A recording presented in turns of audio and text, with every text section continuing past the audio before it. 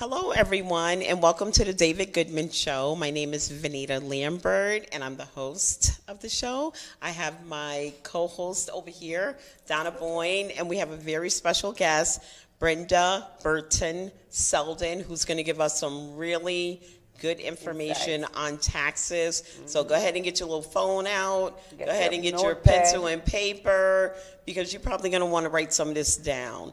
And also, I want to mention at the beginning, please follow us on YouTube. I always forget to say that at the end.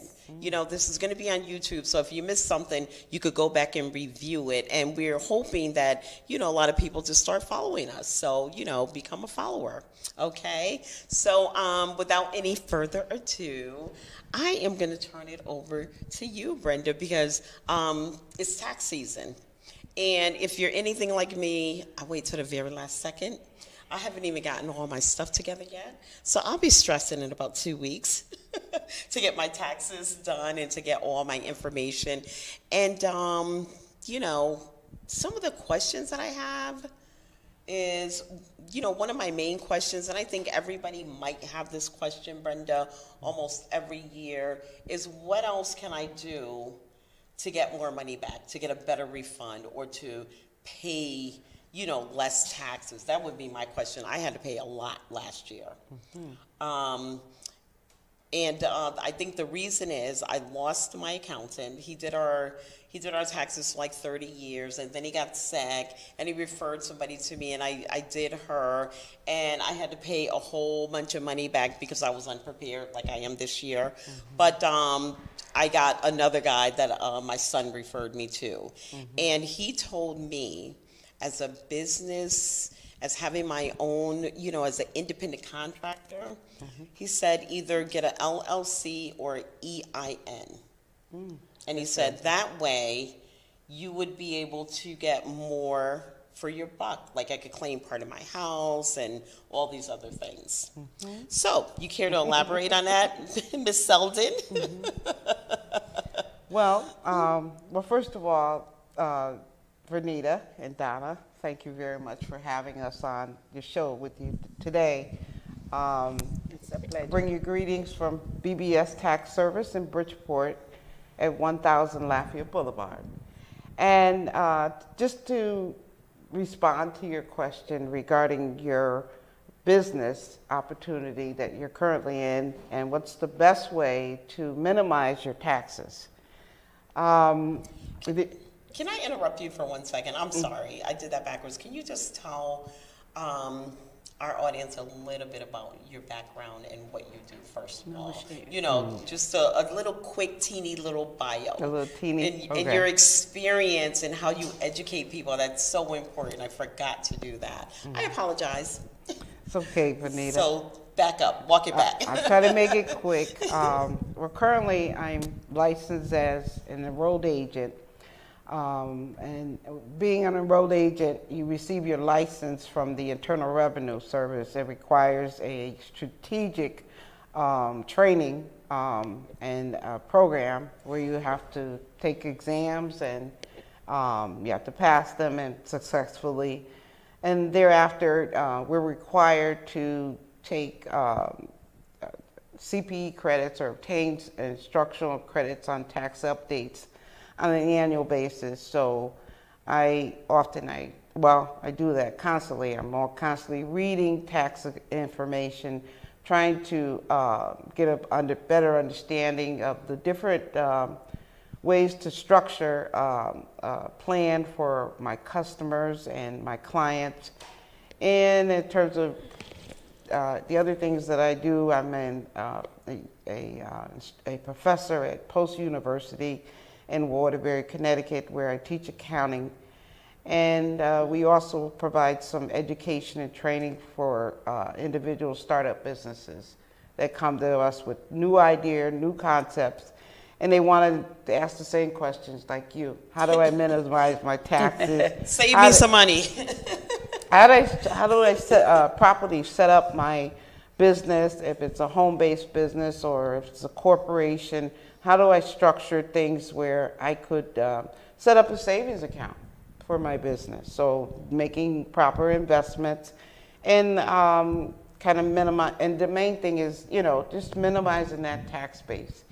So it does entail coming to us and sitting down with us to get a better understanding of what type of business structure you have and understanding the industry that you're in. Because we have clients that are in healthcare. Right.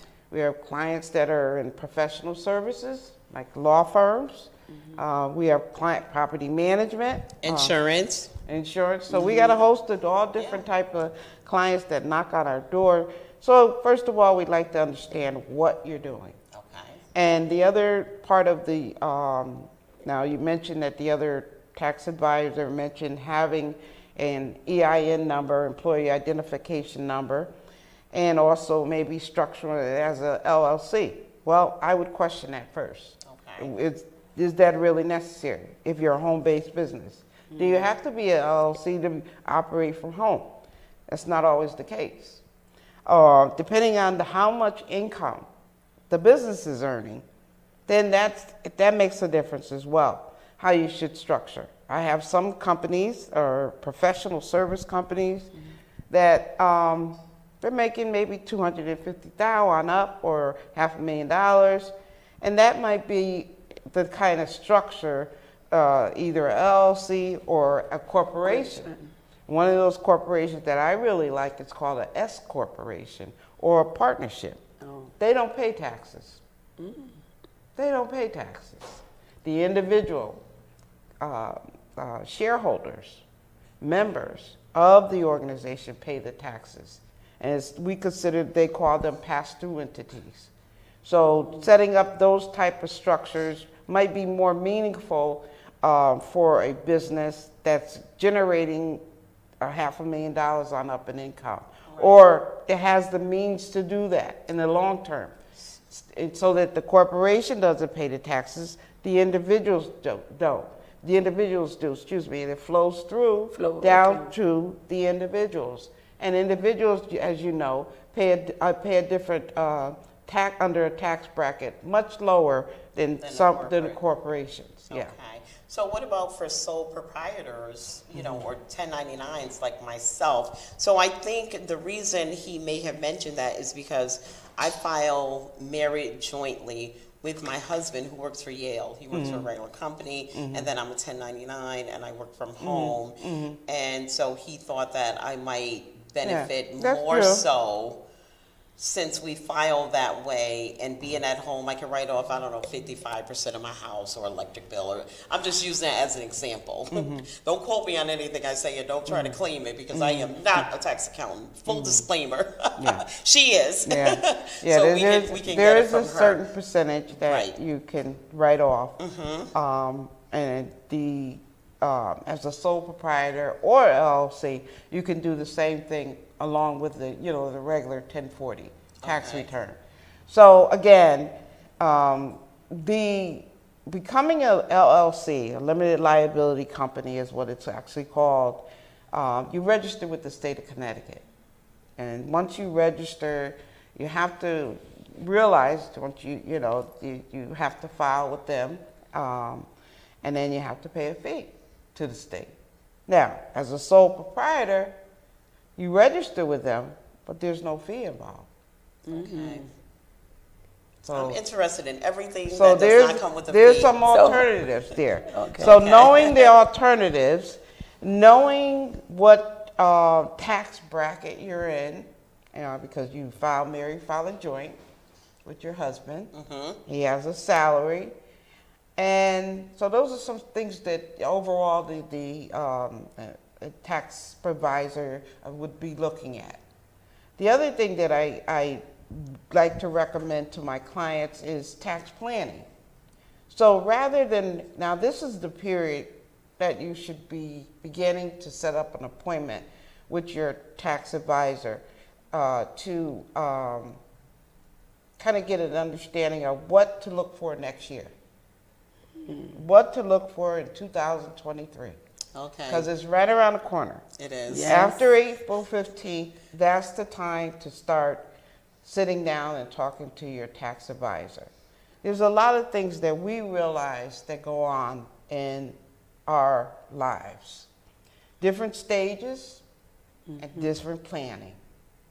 Now, you just mentioned to me you had a granddaughter. So sweet.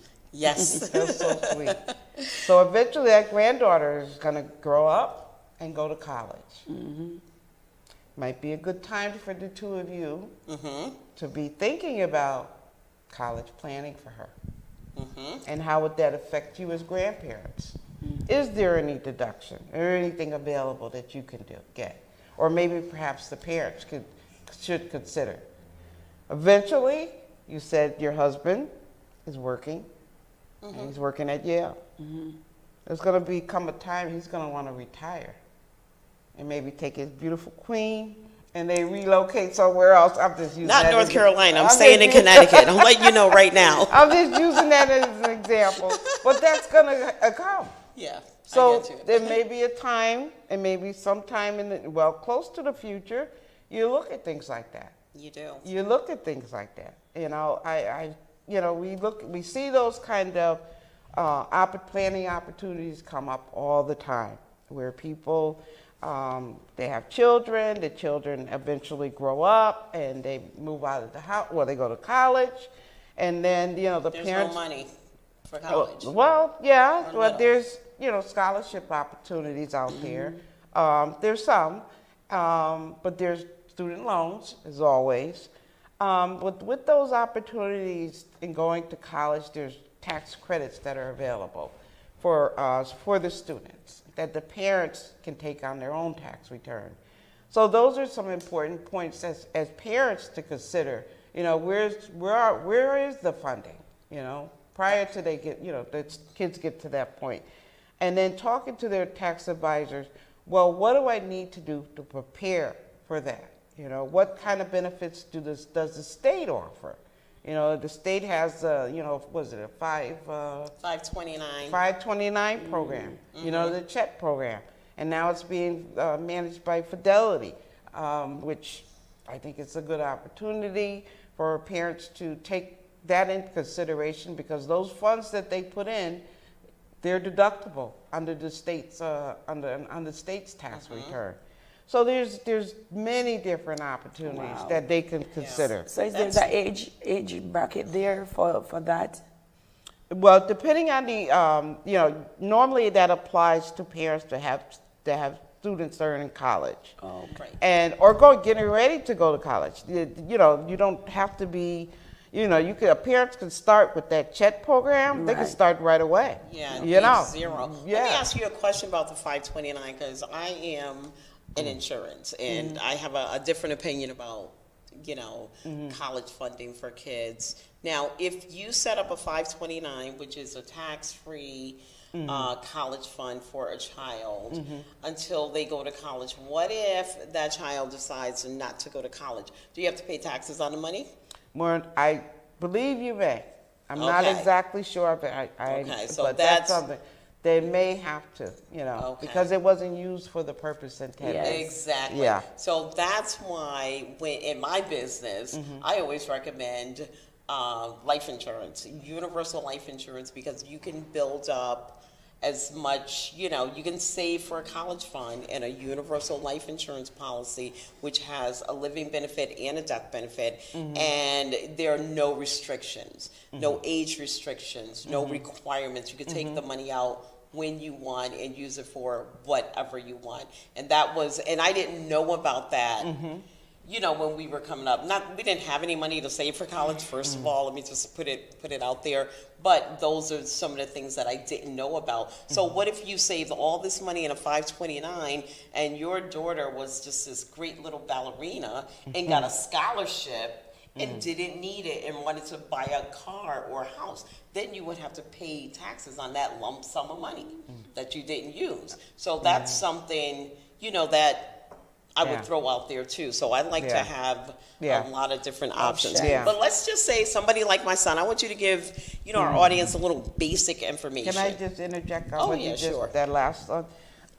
In regards to that 529 and you know, the funds not used for intended, that's where that planning comes in.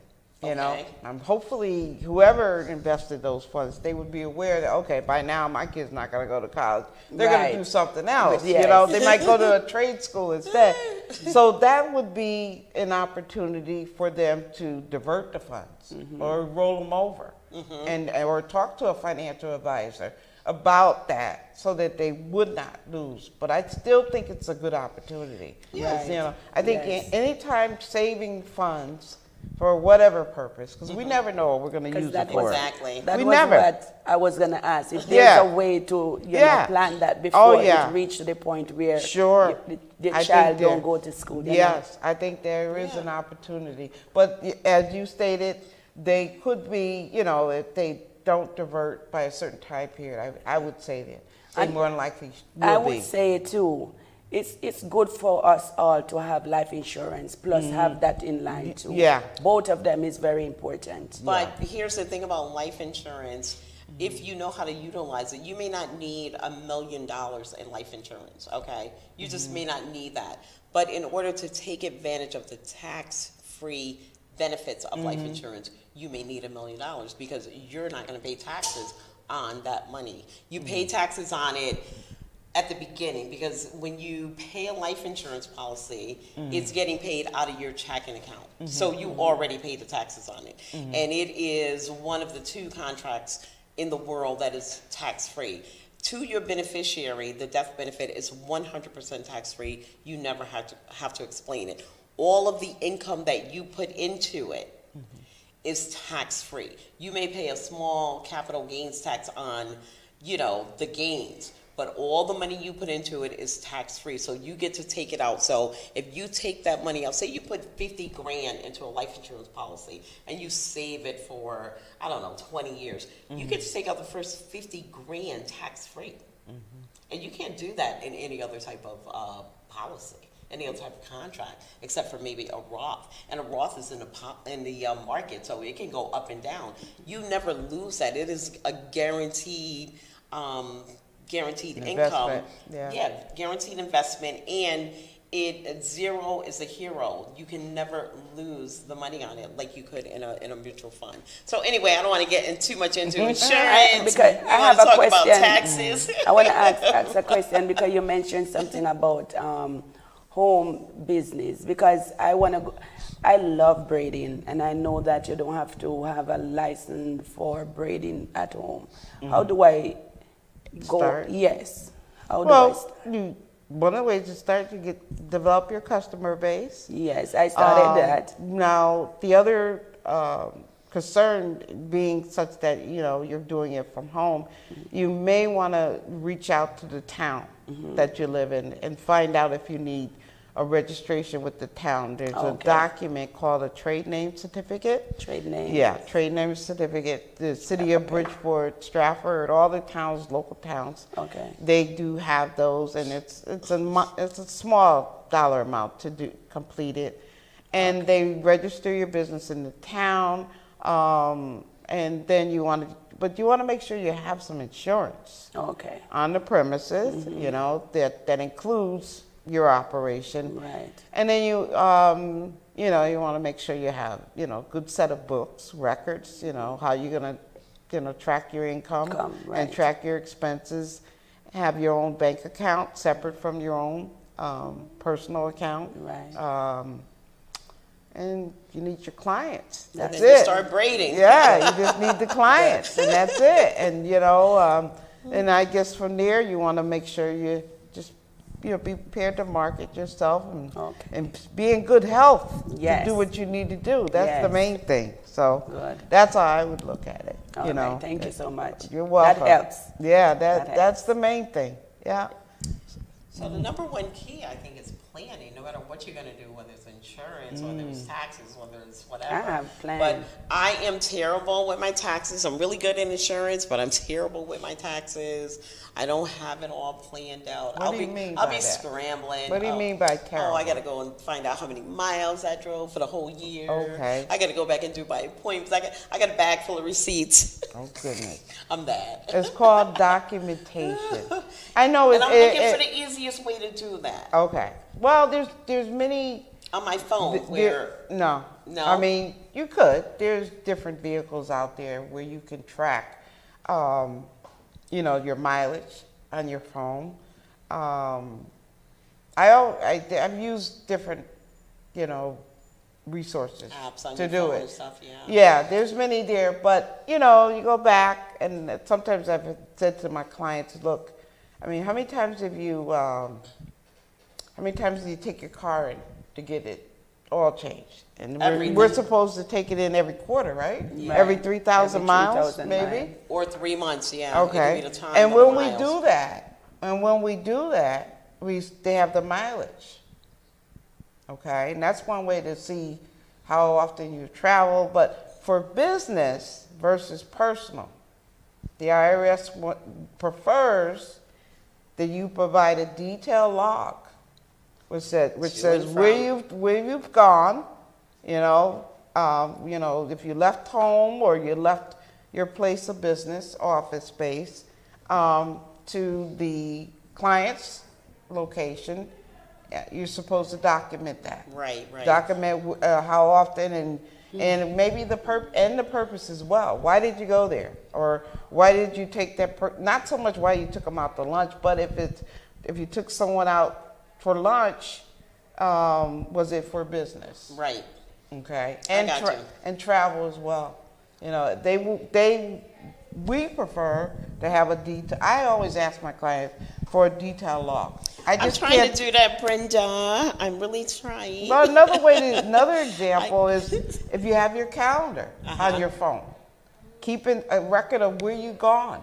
I have it today in my calendar that I came here today. And this is logged for business. And this is the deduction because the purpose of this is for my business. Right. So I put down the time, who I'm going to see, and why. And why. And it's on my calendar. And it's a business expense. And it's a business And you can deduction. count the mileage.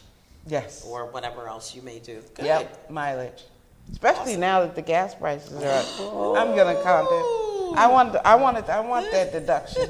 So that means I'm gonna track it. Speaking of mileage, okay, I gotta interrupt you here. How many miles can you claim in a given year? What's the maximum? Is it like 50,000 or 100,000? Is there a max? No, there is none? Okay. It's based on What you do. Was it reasonable, ordinary, and necessary? Okay. And I So work that's by the- appointment. I go to house, so I work by appointment. So that's, for me, it's always, on the road. It's always reasonable. Is it always listed in your calendar where you're going? I started this app that I need to go back and label No, everything I'm talking about your Everlinks. regular calendar. Oh, So now yes. you All get my the- appointments are written down, See, that's what make it more difficult to get it done because you're adding all these extras to it. Just keep it simple. You have your calendar. You say where you're going and who you're going to see. Okay. And then you go back 12 months later and still there. That's right. Am I right? Sounds simple to me. It's still there. Use that. That is so true. Yeah, keep it simple, and then you'll be more apt to utilize it. I have one client of mine, she's in healthcare. She gives me a beautiful spreadsheet. I said, this is awesome. I know who that is. I don't know. I don't have too many people that do this, but they do. She does. It makes your work easier. And she does a fantastic job. It makes my job easier. All I have to do is maybe ask her, massage it a little bit, ask questions, and then I'll just take it and pop it into the tax return. Okay. So I know you have to take your CE credits and classes every single year. Oh my goodness, we only got 4 minutes left. Oh boy. So it's I been want fun. you to have this time. Forget about my questions. Okay. So is there something basic, important, or whatever you want to share with the audience? We have about 4 minutes left. Okay. And I want you to have all 4 minutes of it to give us some good advice, whether you're just, you just had your first job and you don't know what to do with your taxes or where to go. Most people just run to HR Block or something like that. So what do you recommend, Brenda?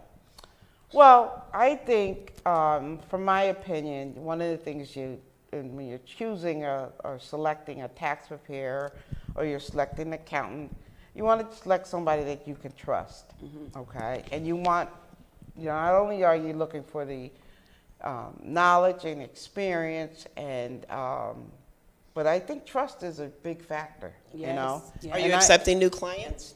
I am accepting some. Yes, I am quite busy. Thank God. It's Let us been know how to get in touch with you. And that best way is you can give us a call on our number there.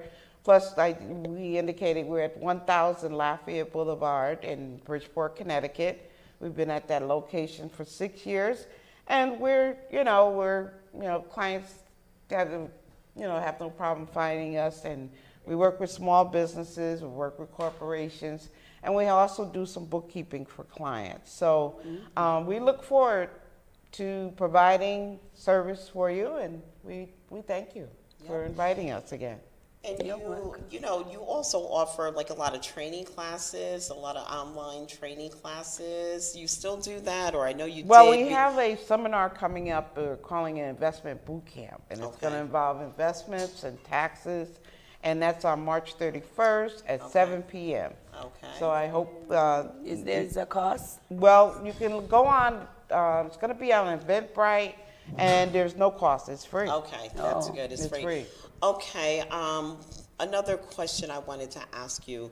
Now, you work for businesses. You also train folks to do their payroll, or do you do payroll? I know there's a list of things that you do. So. Well, we do not. We prepare payroll. Okay. And we actually provide QuickBooks training. Okay. That's software training, helping our clients, keep their books up to date and current. So we do a lot of that. Yes, because a lot of businesses need that. I mean, almost every business I know of outsource their payroll to, a couple of names. Well, one of the names we used to use is Paychecks, or something like that to get them done, or somebody to train them, because you could spend a lot of time if you're a business owner doing payroll. That can take an awful lot of time. Yeah, we outsource some of our payroll, and then we prepare some in house. Okay. But we have partners that work in that field that are very good in terms of helping us with payroll, helping our clients closing out during the year. We work with nonprofits too. I forgot to mention that. We do a lot of work with those as well. So I look forward to anyone giving us a call and helping us, help you, and it's a real good benefit to be here with you today. Thank you so much, Lots Brenda, of information. for coming Thank you on for the show You're and welcome. sharing all that great information. And you're taking new clients, so please give her a call. Thank you very much. And this is the David Goodman Reality and Truth Show, and we're on your side.